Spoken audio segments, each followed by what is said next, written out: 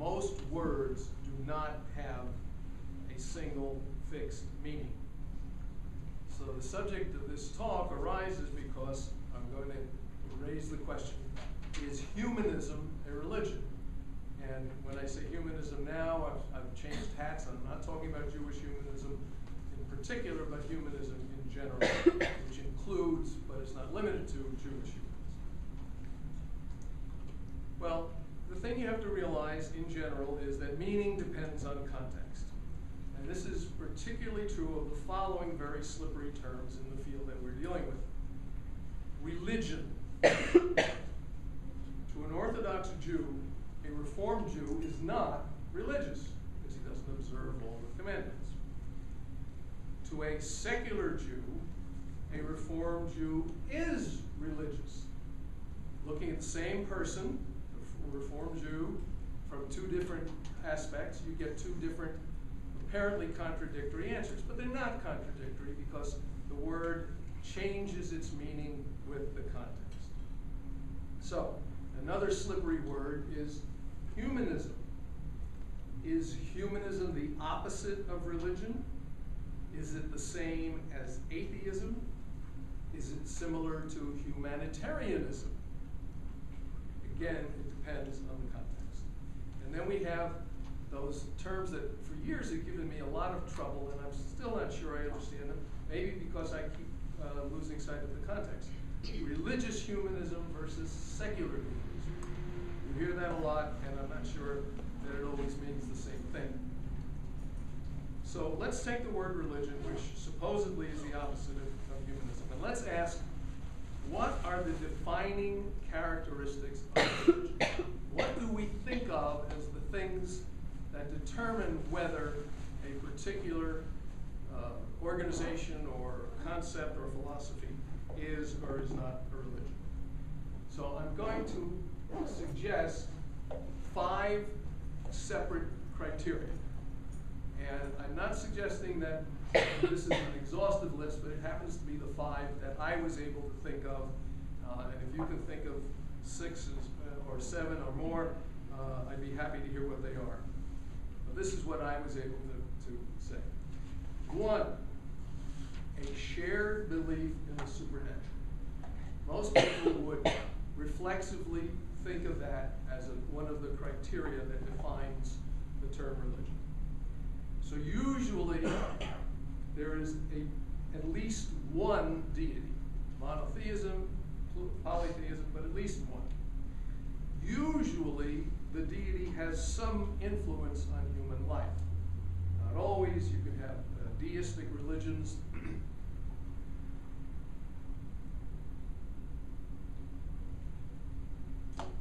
You can have deistic religions where God is kind of the absentee landlord. Maybe he's even gone to sleep.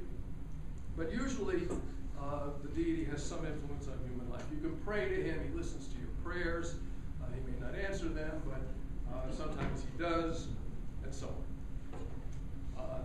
That's criterion number 1, a shared belief in the supernatural. Criteria number 2, a social structure based on the shared belief. Now, usually the social structure includes congregations. You may not always call it a congregation, but at least some religions do that. And usually clergy or other leaders, sometimes clergy and other leaders. The third criterion is a philosophy, consistent with the shared belief, which is the basis for a system of ethics. E.g., God wants us to obey certain rules of conduct that are important to him. Not because they're good for us necessarily, although in some religions that does come into play.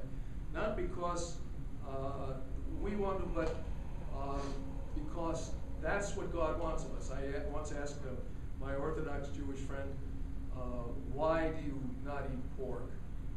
Does it have something to do with trichinosis or something? He said, no, it's God's commandment. Well, why does God command it? I don't know, I don't care. The fact that God commands it is enough. This is a very educated person and a very intelligent person, but that's his worldview. God commands, I do, end of story. The fourth criteria is a culture based on the shared belief, based on the social structure, and based on the philosophy. And the fifth criterion is a common tradition for celebrating holidays and life cycle events. Holidays, occasions when we all get together and celebrate life cycle events. They use the word hatch, match, and dispatch. Birth, baby naming, marriage, funerals, and there are various other life cycles as well, coming of age and so on. So let's look at these 5 criteria and see whether humanism in general, matches them or not. All right, criteria number 1, a shared belief in the supernatural. Christianity is a clear case, Judaism is, Islam is. Is Buddhism a religion? Well, that's a little ambiguous. There's no deity in Buddhism, at least as I understand it. But most people would say yes. And it does have this supernatural notion of reincarnation, in fact, multiple reincarnation. So Buddhism is a little bit ambiguous. And then we get to humanism, absolutely no, right? We have a clear negative on that one. Humanism does not have a shared belief in the supernatural. On the contrary, there's a shared disbelief in the supernatural. All right, criterion number 2, a social structure based on the shared belief. Often it is a formal organization and or hierarchy. Does humanism qualify for criterion number 2? Congregational humanism, the Society for Humanistic Judaism and its various congregations, certainly does. There are other congregations that are humanistic and Jewish that do not belong to the Society for Humanistic Judaism. They would qualify also. Unitarian Universalism, I would say yes, although with the qualification that there is a spectrum from kind of a mild form of Christianity which does not adhere to the belief in the divinity of Jesus, but it's kind of Christian looking, all the way over to out-and-out atheists, or at least humanists who belong to the Unitarian Universalist Church. So these are the kinds of organizations that are referred to as religious humanism. And I forgot to mention ethical culture, which came up in our discussion this morning, which is very similar, but has its own particular slant on it. And then there are organizations which can be referred to as secular humanism, and I think this helps to understand the difference between religious and secular humanism. CSJO, which someone mentioned this morning, the Congress of Secular Jewish Organizations. Those guys, they form what are very similar to political clubs. They're very Jewish organizations. They're interested in Jewish history, but they're more interested in political activism. They do not have rabbis. They have leaders. They don't pray. They don't participate to any great extent in the traditionally religious Jewish things, but they do have a lot of Jewish cultural events, and they carry forward that part of the Jewish tradition. And there's a similar organization called the Workmen's Circle. Both of these are politically active and somewhat to the left end of the spectrum. And that's what they're really interested in, rather than what we would regard as a religious orientation. So the difference between religious humanism and secular humanism seems to be more organizational than ideological. Ideologically, they're pretty much on the same page as far as it not having a God.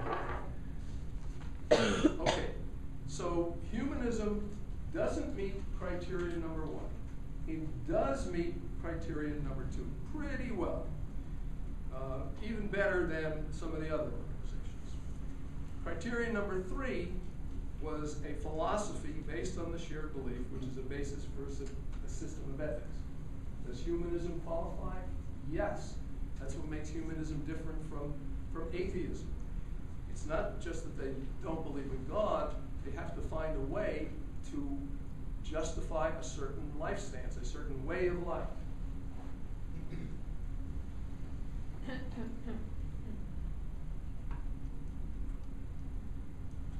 So So what you have is a human-based ethics rather than a God-based ethics. Humanity is the measure of right and wrong. What is good for humanity is good. We don't care whether God wants us to eat pork or not. Are we going to get trichinosis? That's the issue. So, and lately that's been broadened out, by the way. There are some people who say this attitude is too human-centered. It doesn't take into account the welfare of the other animals and the plants that share this planet. So we have to become more ecology conscious. We have to consider not that humanism is the center of all things. We have to look at humanity in its context as only one of the organisms in this planet, and our basis of what's good and bad has to look at the entire biological context in which human beings are embedded. And I find that kind of an attractive idea too. And here I'll repeat something I said this morning. Our ethics is be good for goodness sake, not for God's sake. And I do think that a legitimate claim can be made that this is a morally superior attitude, because we are good because it is the right thing to do, and not because we're going to be rewarded for it or punished if we don't measure up. The fourth criterion was a culture based on the shared beliefs, based on the social structure, and based on the philosophy. What is a culture? Let me digress for a moment. I looked it up, and it's in a dictionary, and it's defined as a set of shared attitudes, values, goals, and practices. And I think that's a pretty good definition. Does humanism qualify as a culture? Well, congregational humanism certainly does. So humanistic Judaism, Unitarian Universalism, and I would say even the CSJO and the Workman Circle, those kind of political club organizations do also.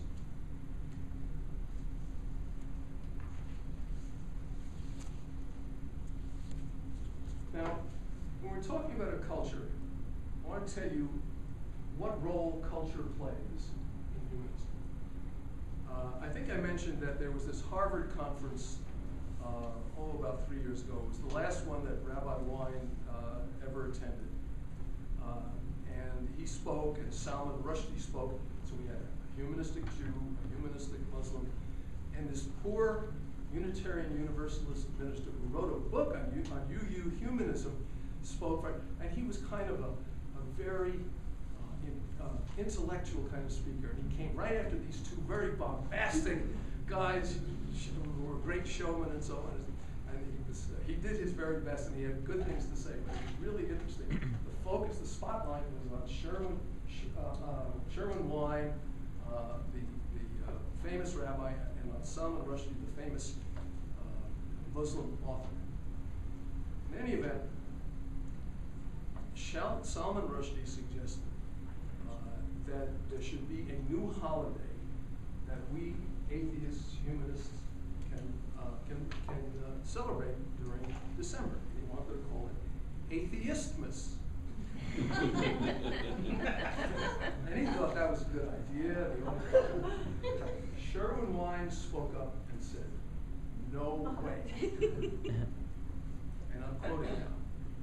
"Atheist Christians want to celebrate Christmas, and atheist Jews want to celebrate Hanukkah."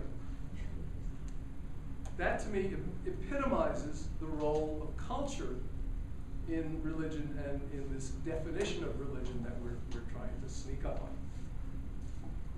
All right, so much for the fourth criteria. The fifth one is a common tradition for celebrating holidays and life cycle events. Does humanism qualify? Yes, again, congregational humanism, religious humanism does. The humanist movement, both the Jewish version of it and the general version of it, have marriage officiants. Humanistic Judaism has people, not only rabbis, but various trained leaders who are authorized by law to perform marriages. And of course, they can also do baby namings and lead holiday celebrations and funerals and so on. The American Humanist Association, which is by no means a religious organization, Association at all, by the way, also has trained officiants, and it recertifies them. I don't know whether it's every year, but it certainly at intervals and so on. And this raises an interesting question about how this fits into the legal system in the United States. I'm told that under Nevada law, you have to be a clergyman to perform a legal wedding. And the American Humanist Association says, wait a minute, what about our marriage celebrants? They're allowed to perform weddings in the other states. I don't know them all, but certainly most. And you can't shut us out. That's a violation of the First Amendment. So the American Humanist Association is now, or at least some of the people in Nevada who are sympathetic, are engaged in litigation with the state of Nevada to say that it's a violation of the First Amendment to say that you have to have a traditional God belief kind of religious person to perform marriages, and a celebrant who is an atheist cannot. And as a lawyer, I would say that's absolutely right, because the First Amendment says you can't have an established religion, and it certainly seems to be establishing a little piece of religion at least to say that you have to believe in God in order to marry someone.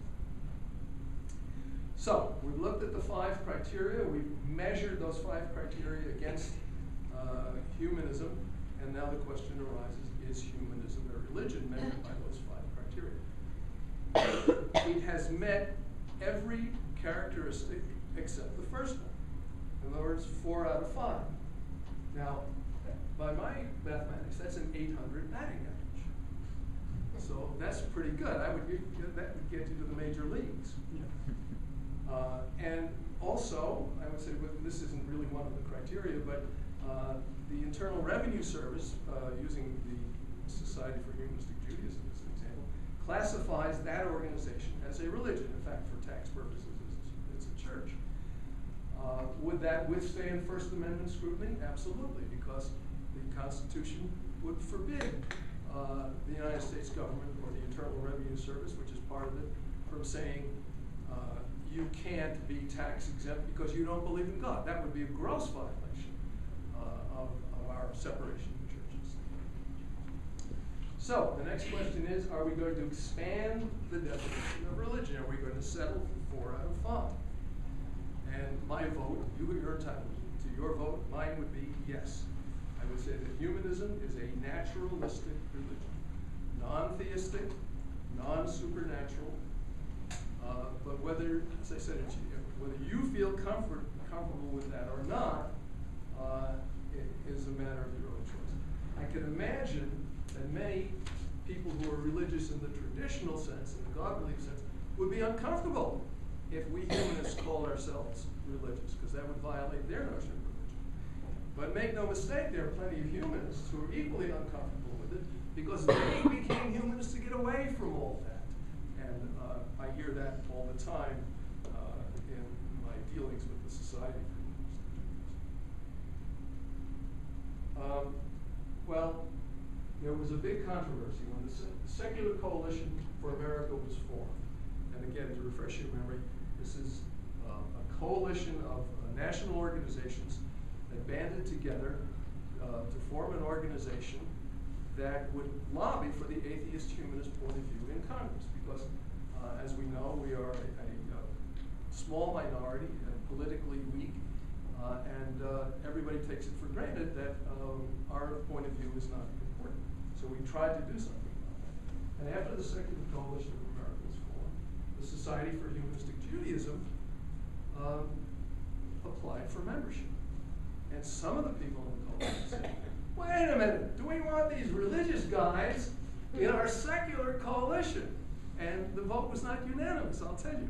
But we got in because we believe in the same things and we're for the same things that they are. We just are organized around the other 4 criteria, right? And we broke the ground, and later ethical culture was warmly accepted with open arms, and now you have 2 religious organizations in the Secular Coalition for America. Well, I'm almost done with this linguistic analysis, but let me expand it further. Can a theistic group be called humanist? they would meet only 3 of the 5 criteria, but still, that's what, a 600 batting average? 60%. So a belief in a deity would not qualify that. I'm sorry, would qualify. They would have a social structure, they have a philosophical basis for the ethics, they have a culture, they have tradition. What makes them humanistic? If they say, I believe in God, or I believe in the supernatural, but my God is not the measure of right and wrong, is not the criterion upon which my ethics are based. Human values, human welfare, maybe this person is a deist. Maybe this person's God just isn't very bossy like the Christian God or the Christian God. Doesn't tell you what to eat and drink and most of all what to think. He's just up there, and so we're left to our own devices. So we look around, trying to figure out what's good for God, for human beings, and maybe for the ecology. I would say that the theistic person of that kind can be humanistic. So a 4 out of 5 is okay. This 3 out of 5 is okay. Maybe, but then what are we going to call them? We can't call them religious humanists because that's taken. We had enough trouble just figuring out what it means.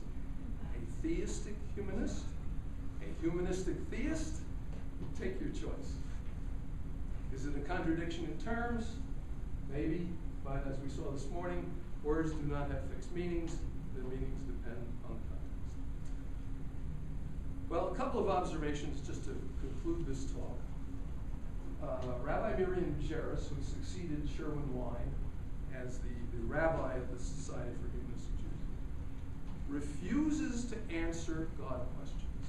Whenever she comes to town, she comes to Sarasota, she's going to talk to our congregation, and the local paper goes out and they interview her. And they say, is it true that you Jews in this group don't believe in God?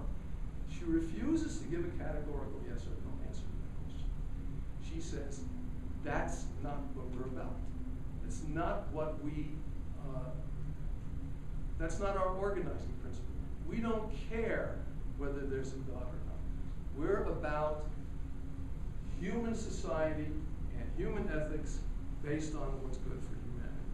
And they get really mad because they want that soundbite, they want that quote. Rabbi doesn't believe in God, and that becomes the headline, not on page 1 certainly, but maybe on page 3 of the religion section. But she refuses to confirm. I happen to know personally she doesn't believe in God, but that's her personal belief. It doesn't represent necessarily the organization. And I happen to know, because one of them is the sister of my wife, that there are people in our organization, the Society for Humanistic Jews, who do believe in the supernatural, maybe not a traditional God, but they find that the humanist outlook is very much to their, or maybe it's just their social group and maybe she likes the fruit. Humanist Manifesto 3, which is the successor to the original Humanist Manifesto of 1933, defines humanism as follows, and I will quote, humanism is a progressive philosophy of life that, without supernaturalism, affirms our ability and responsibility to lead ethical lives of personal fulfillment that ascribe to the greater good of humanity. I like that definition because it has a little bit of atheism in it, a little bit of agnosticism, a little bit of religion, not theistic, and a little bit of humanitarianism, which is sometimes confused with humanism, and a whole lot of human intelligence. We argue a lot in the humanist movement how to define ourselves. And there's one school of thought, Rabbi Ryan subscribed to this very forcefully. He did everything very forcefully. He said, don't tell people what humanism is not. Don't concentrate on what we don't believe in. Tell them what we do believe. And it certainly has good advice, and it's good public relations, and it's sound philosophically, but it just won't work. That's like asking a fish to define himself without using the word water. We are swimming in a sea of religion, and the thing that defines us, that separates us from all the other fish in the ocean, I'm mixing my metaphors now, is what we don't believe. However, for ourselves, for the kind of society that we want to build in general, and for the kind of micro-society that we have in this room and amongst ourselves, what we should remember is what we do believe. So what I like about that Humanist Manifesto 3 is it packs everything in there. It says, a progressive philosophy of life without supernaturalism. There's the negative. Let's get it out on the table. But then it goes on to say, affirms our ability and responsibility, and it brings in ethics, brings in personal fulfillment. You're entitled to be happy. You don't just have to go around being a goody-goody. You can do both. All right, without supernaturalism, responsibility to be ethical, personal fulfillment. You can play tennis instead of going to church in the morning, and that aspires to the greater good of humanity. Because after all, the basic idea is that human welfare is the organizing principle. So, in conclusion, the meanings of the words religion and humanism fall at various places along an ideological spectrum, and there is no simple binary distinction between them.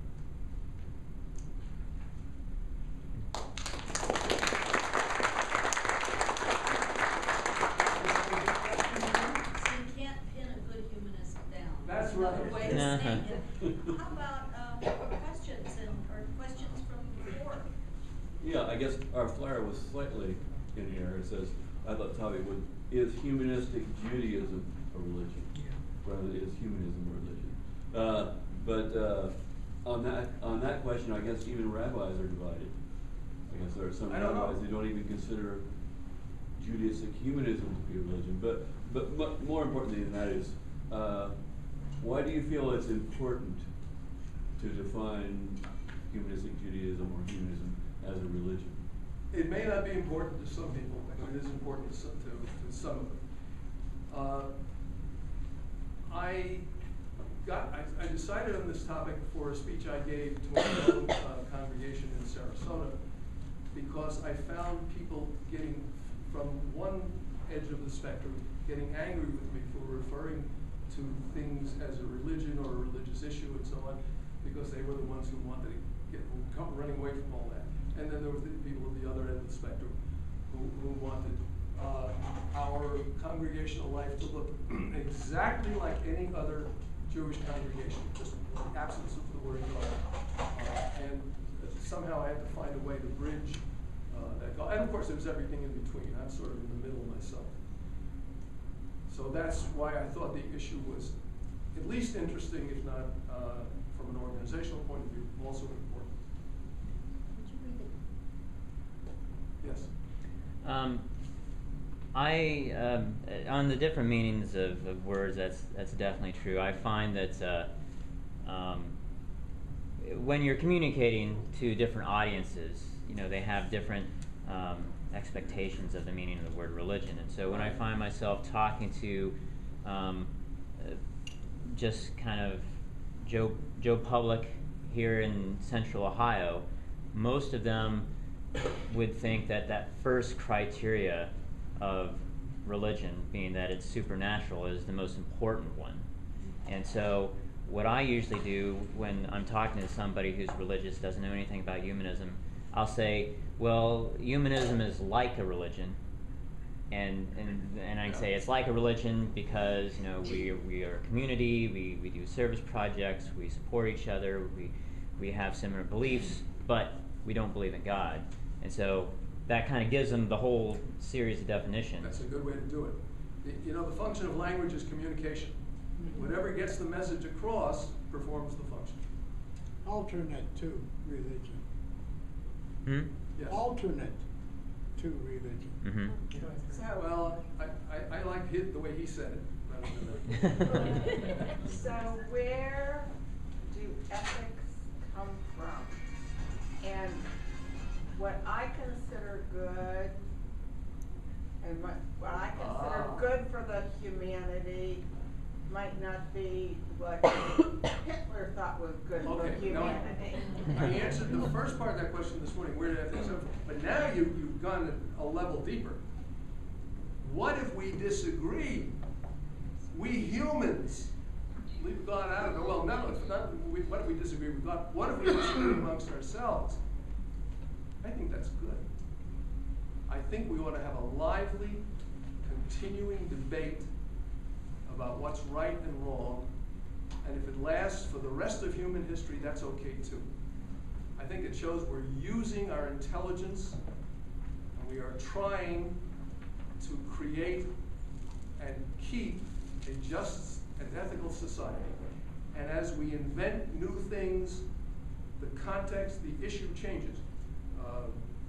In vitro fertilization, cloning of human babies. Should people be, if we figure out a way to live forever, should we do that?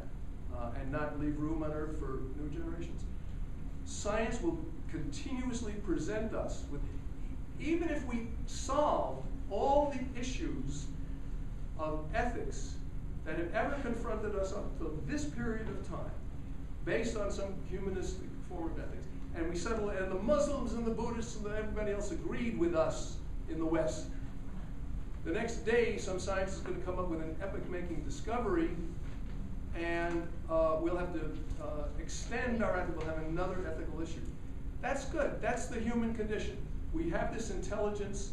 We have this basic ethical insight that what's good for the human culture and the ecological context in which it flourishes is our criterion. How do we apply that criterion? That's hard, but we should not shirk from those hard But decisions. still, there, and I am a humanist. I can stand up like I am a whatever. But I have these, I guess I have a lot of thoughts going through my mind as to, I don't need an authority. I don't need God to tell me what, what is good and what's bad.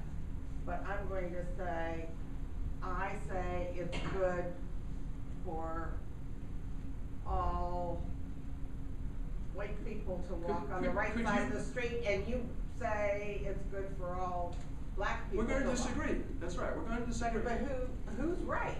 We both say we're good. We both say this is the Well, good. I'll give you two choices. Let God decide. I don't think you're going to take that alternative. The other alternative is we'll keep arguing about it, and people of goodwill will work out an answer that works. It may not be the right answer. It may not be the one answer. But that's the human condition. We live with doubt, and we can do that. Yes? Would you please read that definition that you read before? From Humanist Manifesto? Yes. You mean you haven't committed it to memory? Humanism. Humanism. Give me the page. Right there. I want to say, Well, you excuse me. I want to say something in response, Barbara, to what you're asking. One of the things I think that differentiates us from a group of people who believe that God has defined what is right and wrong, and the holy books tell us what is right and wrong. What separates us as humanists and humanistic Jews, we are encouraged to question and wonder. And I know that in my personal development, my own ethical system, while it's similar to what it was when I was 16 and 21 and 35, it's also evolved because I'm talking to you and you're pointing out things I wouldn't have thought of, and Sharon's giving a different take, and it's in the community of our own experience that I grow and learn, and that's partly why I need to be in a community of people where it is safe and encouraged to wonder and quest. That's why I'm saying we are a community of wondering Jews. We get to question and question each other in civil ways, though, not in mean ways. Yes, yeah, great answer, both of you. But what's true in ethics is true, all of human knowledge. It's all uncertain. We just have to try to figure out the best we can. But one thing, another element that Barbara may have been leading up to is that we look at ethics differently than many people in the theistic community. So you kind of run against a brick wall in some cases. I think it's right because it's good for humanity. They say, oh, that doesn't matter. What matters is what God says. Well, look at the How do you abortion go from there? controversy, for example.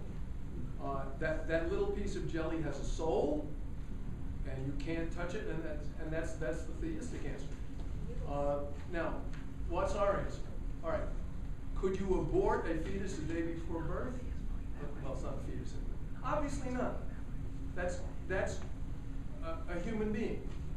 A day after conception, we would say no problem. Now, where do you draw the line? So the Supreme Court drew the line in Roe v. Wade at 3 months. Is it an arbitrary line? Yes. What do you mean it's wrong at 3 months and 1 day, but it's perfectly good at 3 months minus 1 day? Well, we just have to deal with these issues. We have to draw the lines. But that shows that we are trying to be an ethical community. And we do the best we can. It's a practical world, whatever works. The Yes. other element that I have to inject in here that seems so important, one of the parts of becoming a mature, mentally emancipated person is to be able to tolerate uncertainty. I have my own worked out scheme of ethics, but that might not all be exactly the right thing to apply. But as we mature, we're able to say, I can't be absolutely certain about everything. I have to develop these muscles, like in a gym, to tolerate uncertainty and have the open-mindedness, which is a core humanistic belief, to be able to say, I'm wrong if I think I'm wrong later, I'm sorry I don't know, and all of those things that allow us to keep growing and learning, because the central part of humanism is personal growth and learning and responsibility. I won't say anything else now. In the back. You mentioned how science may come up with some new idea. It seems to me that religion has moved along this progression too, from totems to paganism to Habrari to Christianity, and the Mormons say they've come up with a new and better idea, and Scientology has said they've come up with a new and better idea, and who knows, maybe tomorrow that somebody from outer space will come up and land and say, here's our new idea. So how do we keep juxtapositioning these ideas of humanism with all these ideas of religion? I don't think we really care what they're thinking. But they interact and they deal with you, because when I worked in a booth at ComStats this year, that was one of the questions I kept getting bombarded with was, what do you believe in Jesus? And it seems like that's a very important thing to a lot of people. It is, but it's not important to us. Yes, this lady. I think almost all religions, except for maybe the Unitarians, have an aspect of religious belief that has to do with mysticism, something transcendent, something involving awe. Great question. And I didn't hear that discussed at all today about the humanistic thought. Let me talk about that. Actually, Rabbi Wein talked about, is there spirituality in humanism? And again, we have that spectrum. There are people that want to, we have nothing to do with spirituality. That's all this soul and all this mystical stuff that's outside physical nature. We don't believe in that. And of course, that's right. But look, do you like Bach? Johann Sebastian Bach. Yeah. I mean, I know my thoughts on this. Do you like a gorgeous sunset? Have you ever been to Swan Lake, the valley? I mean, whatever turns you on, right? There's something that makes you feel just glad to be alive, makes you feel as though you're part of a world which is basically good. I know there's a lot of evil and tragedy in it and so on, but isn't every feel, God, it's good to be alive. That is spirituality without supernatural.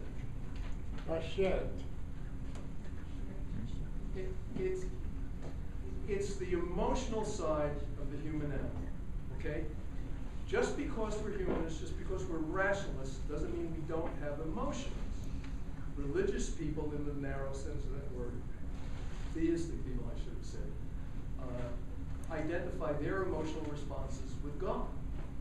We can identify our emotional responses with nature, with human creativity, or with just the joy of being alive.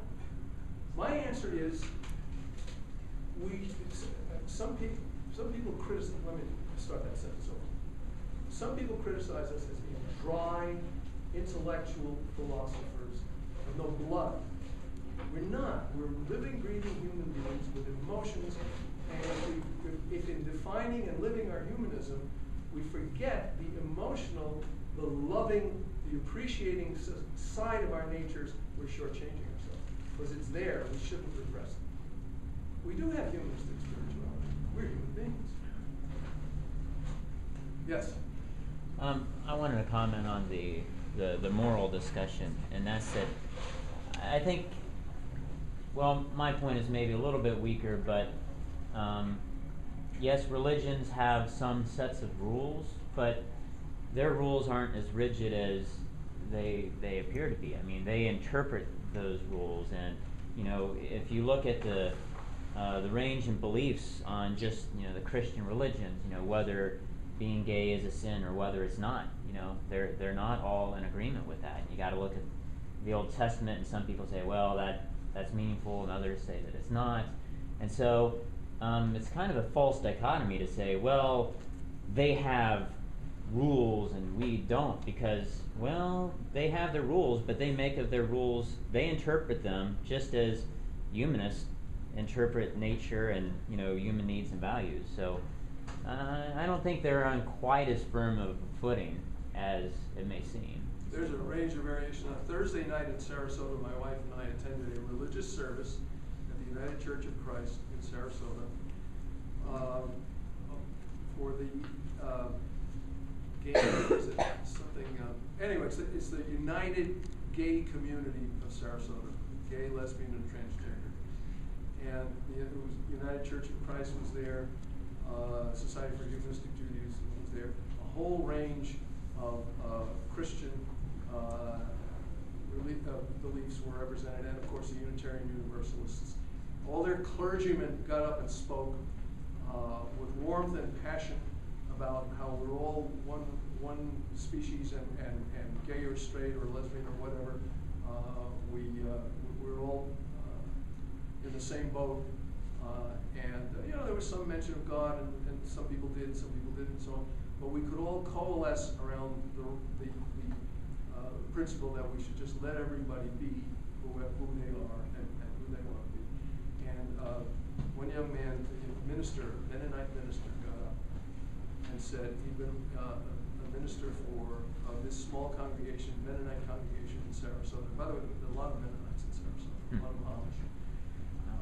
And he said, I came out to my community, and then I came out to the authorities of the Mennonite, and they immediately withdrew my ministerial certification and rejected my congregation. But my congregation stood behind me. I don't know if they're going to make it financially or not. And by the way, he's getting married next month to his partner. Of course, the marriage is not going to be legal in the great state of Florida. I say with irony. But he touched our hearts. To a man, the audience stood up.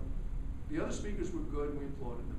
But he got a standing O because we could see what a difficult situation he was in. And I went up to him later and I said, keep up the fight. And he smiled at me, and I said, I didn't have to say that. I know you will, and he will, wherever it leads him. So I guess the point is the theistic religions differ enormously among themselves, even within the Mennonite denomination. So there are good people out there who believe in God, and we have to make common cause with them. Bob? I think a lot of this discussion in my mind creates or makes me arrive at another criteria you have mentioned. I'm having trouble hearing you. I was saying that I think this discussion leads to a conception of another criteria you had mentioned, and that's the word around knowledge, how we arrive at knowledge, and I think that's one of the great things that distinguishes us. That's a sixth criteria. I was hoping somebody would do that. it's either authority or it's not, you know. And you know, it's reason, and I think it was Dewey who defined knowledge as the result or residue of one's experience, and it's not pre-existent. And yeah, I would just offer that as the sixth criteria. Okay, so And, one of the really criteria for religion is that they accept knowledge purely based on A authority. priori. That's not true of all religions, though. Well, There are many religions out there, for example, who accept evolution and without supernatural intervention. But I think the primary factor is that truth is arrived at by an authority, whereas in humanism it's the result, or it's not authority. It's experience, it's reasons, it's scientific method. And I think that's another factor that distinguishes us from religious people. I would not use the word religious, but that's another argument. Yes. Well, I've heard some people make the case. Could you speak louder, please? I heard some people make the case that they didn't feel comfortable using religion. One, because you say it meets 4 out of 5 conditions.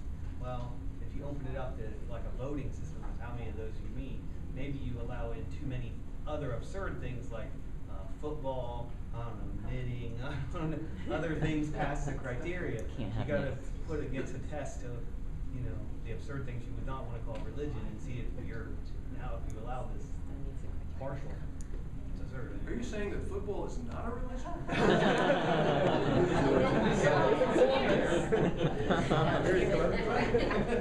Seen the stained glass windows in the stadium? This room was the remnant of the hunters and gatherers of 3,500 years ago. And we sat around and said, we gotta quit killing each other for land and stealing each other's wives and all those things. We ought to come up with a decent moral code. And they did. Let's assume that, because I can, or any of us can look at the Torah and see a 3,200 at least year-old code. And it seems to work. It has a lot of other stuff in it, as we described. But how would we pitch this to the rest of the hundreds of thousands of people out there who were hunters and gatherers and got tired of killing and being killed? One small step. And they took this concept and maybe they arrived at the agreement around this table. It's a small enough group that you can arrive at some agreement.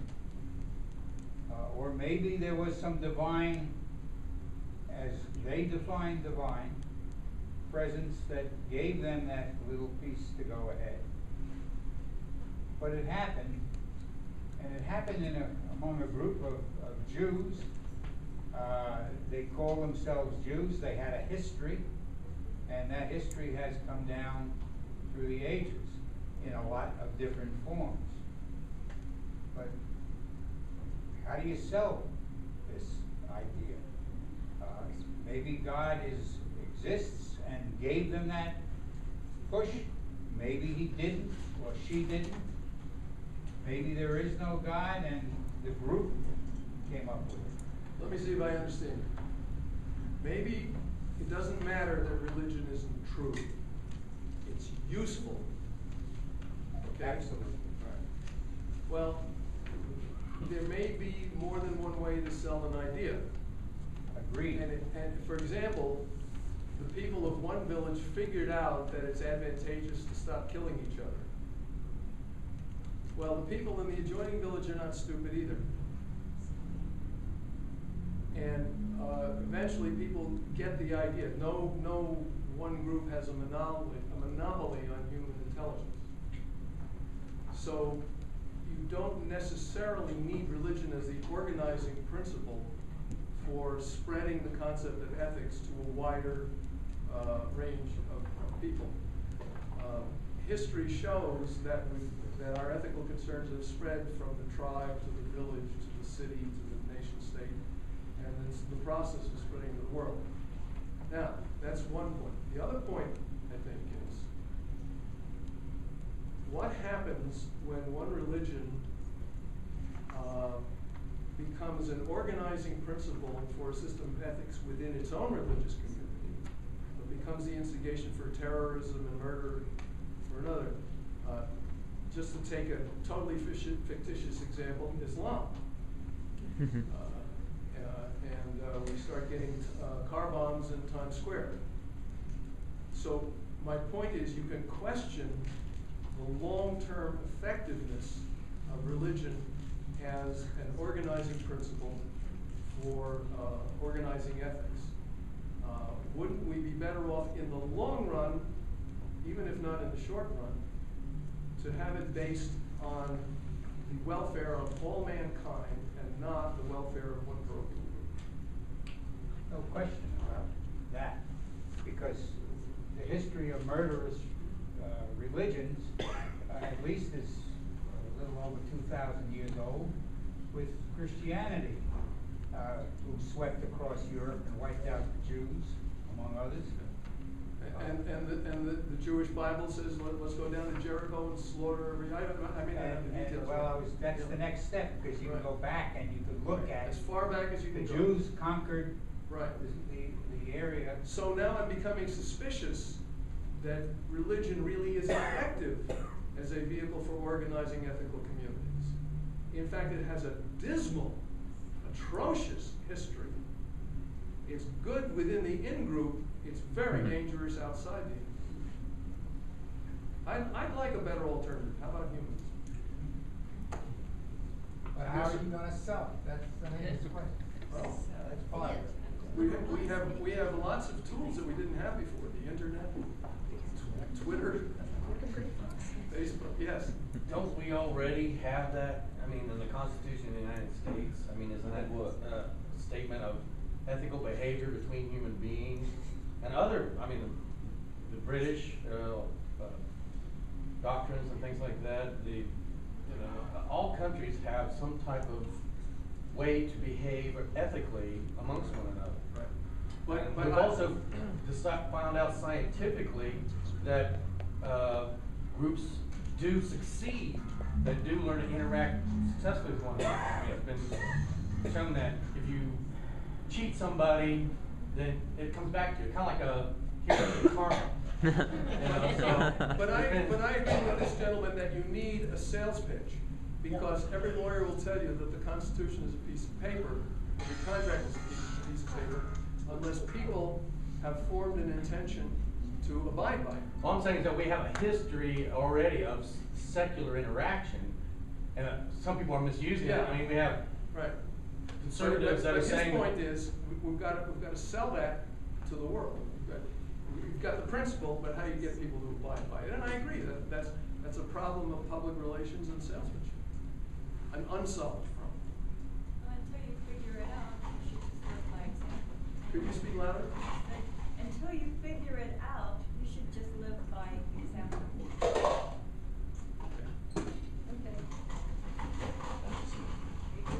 How are you holding up?